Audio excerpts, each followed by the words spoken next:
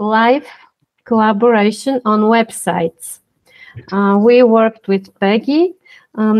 What you need to do is very simple. It's 3 steps. You replicate your website on Google Sites.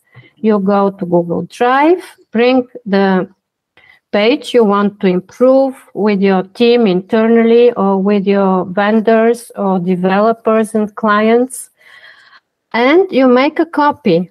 Then you add a collaborator. I added Peggy and gave permissions for editing, and we worked together live.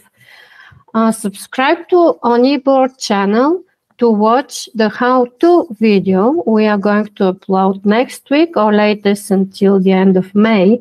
And it's a fantastic tool for any project you have to improve or start in future.